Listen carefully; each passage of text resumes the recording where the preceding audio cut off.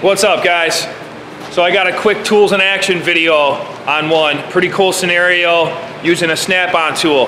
Check it out right after this.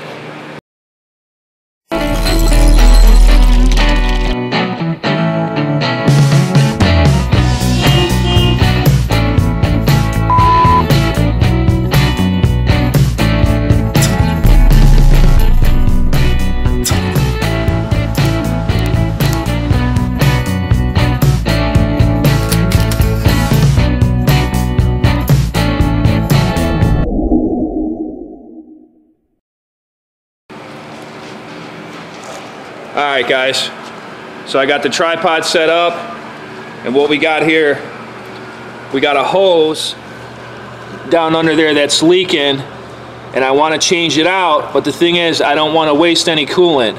The guy had a coolant flush done about a month ago, you know, and I'm trying to do this without with spilling as minimal coolant as possible. So it's actually that hose there, the one that the light's on with that angle. You can see it under the bottle. So the tool I'm going to set up is going to be the coolant barrier by Snap-on, the SVTS 2000. Here's the kit. Pretty much has the pieces in it. You got the discharge hose, and then the vacuum, and then the coolant coupler that will go on there. You can see I already got the coupler on here from the kit, the Blue Point kit for the reservoir tank, but I am going to remove the tank so I can get down in there better and get this thing set up, so hang tight. Alright guys, so I got it mostly set up here. Basically hang the tool. I got the one end on the degas bottle or reservoir tank, and then I loosened the bolts, took the bolts out, set them up there because I'm going to be moving this tank out of my way so I could get down there and get to the hose, and the tool will still work as long as it's hooked to the bottle basically. Then I got the discharge pipe in a bucket in case it's over full at all. It'll put the coolant in the bucket, that way I don't waste it. When I'm done, I could put it back in there. So basically hook up shop air. It'll create a vacuum, hold a vacuum for it, and I should be able to pull that hose off by spilling minimal coolant and have the other hose ready and pop the other hose on there without wasting coolant. So we'll see if we can do this. Get this bottle out of my way, get this thing turned on, and try to do this without wasting a bunch of coolant. So hook up shop air, open the valve. It'll start to create a vacuum. I don't know if you guys are picking that up.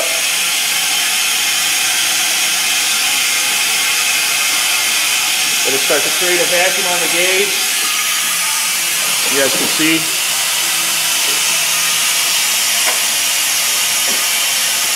Get this bottle up out of my way.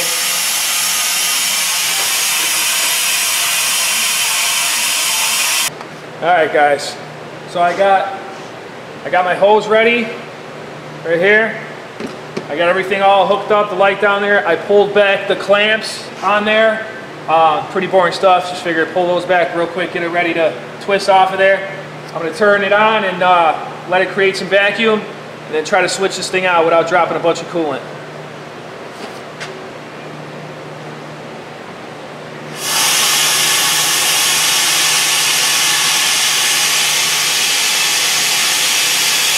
So I just cracked it back on again, creating vacuum.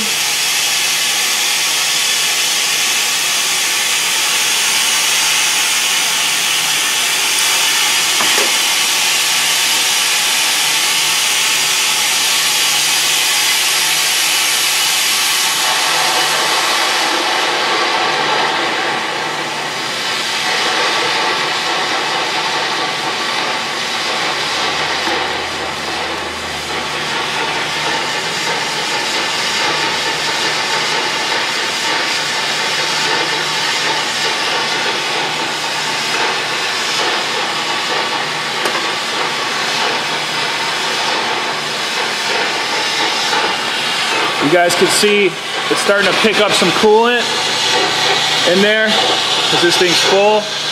You see it sucks it up through there and then it puts it in the bucket for me. If I would have dropped it down some, it would just be sucking in the air. But since it was so full, it's taking in some of the air. So let's get this hose off.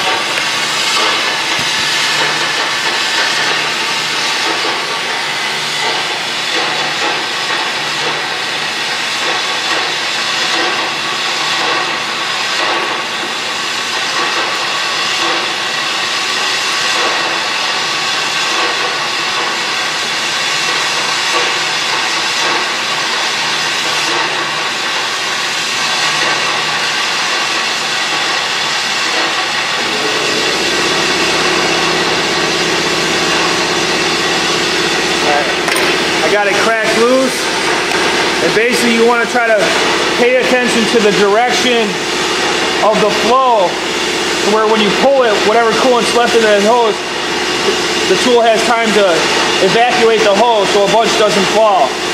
And I believe it's probably going up that way to the bottom, so I'm going to pull the bottom one first. See what happens here.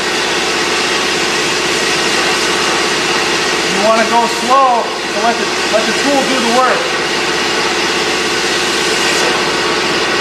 Alright. Got the bottom one off. Didn't even drop one drop down here. Try to get this top one off. Hose starts to roll down here. There we go. Loose. Alright. Here's the top one. Got the hose off. I got to get you guys down in here. So I got the hose completely off right now, and you can see there's not even coolant coming out of there. So it's holding the vacuum, holding the coolant inside there.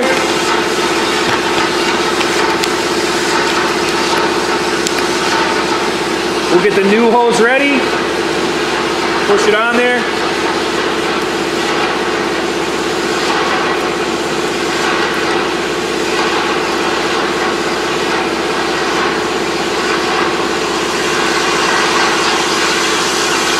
You can hear the vacuum change. Once I hooked it up, it stopped sucking in the coolant. It's just sucking in air now, so it held all the coolant in there for me.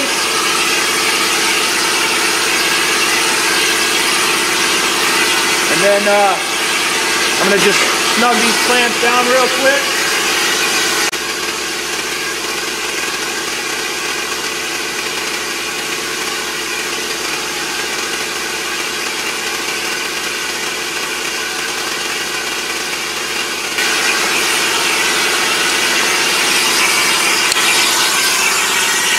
Alright, so I got them pretty much snugged down. Got the clamps on there snugged down where they gotta be. You see that one and that one. And then basically just turn off the tool. It'll drop all the coolant back in there. And then it collected it here. So I'll just pour this coolant back into the bottle. That way we lost no coolant.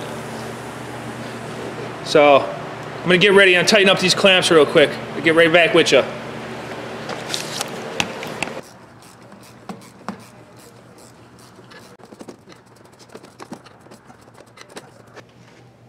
Got the hoses all clamped down. Get this bottle back in place.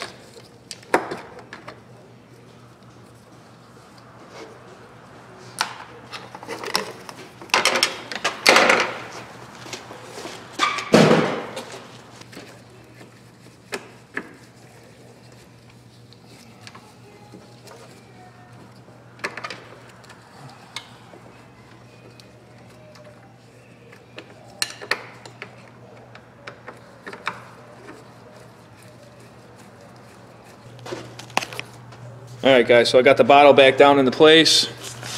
Just pretty much disconnect the shop air. Disconnect it from the bottle. I like to pull the discharge hose off. Make sure all the coolant's down in the bucket.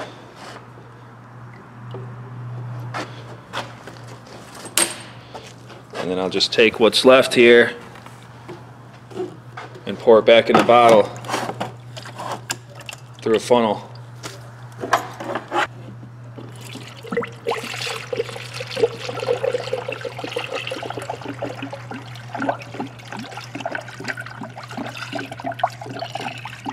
It saved all that coolant for me.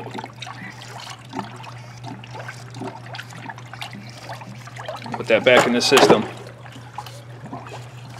Filling the bottle right back up to where it was. And that's it. So that's it, guys. Quick tools in action on the snap-on coolant barrier. Was able to change that hose with minimal coolant loss by holding a vacuum on the system. Tool works great. I mean, for, you know, if you're doing a quick, it works on lower radiator hoses. You know, you just got to give the tool time to, you know, pick up all the coolant, sweep the coolant out of the hose and all that stuff. You know, if you're patient with it, you got everything set up correctly, it's a great tool, especially in a scenario like this where the guy just paid for a coolant flush like a month back and I don't want to waste coolant. I didn't feel like doing a drain and fill on it, re-burping the system and all that stuff. You know, getting all the coolant down into a bucket, change the hose, then put all the coolant back in, you know, whether it's through the other thing, you know, just a quick one. You do them on, it works with the coolant temperature sensors, pulling it out without losing coolant, lower radiator hose, heater core hoses, you know, anything pretty much except the water pump, which is the heart of your coolant system. It's not going to work for things like that, but it's a great little tool. You guys haven't seen this one, check it out. Saves coolant, you know. So here's the part number again. Here's the tool. It's the SVTS 2000, and that's pretty much what it comes with. The little valve, hose, the adapter connector for the bottles or radiator, and then just pretty much a garden hose for the discharge line. So, all right guys, so yeah, quick tools in action for you. Let me know what you guys think down in the comment section. If you guys got this tool, let me know how it's worked out for you. I've only used it maybe about 3-4 times, and so far it's done what it's supposed to do. Save coolant, you know, not waste coolant, end up coolant on the floor and dripping down the side of the block and all that stuff just to change a simple part. So I think it's a pretty neat tool. You know, it does what it says. So as always, like, comment, subscribe. Don't forget about the tool giveaway. Leave the card for you guys right here. We'll catch you in the next one. Signing out.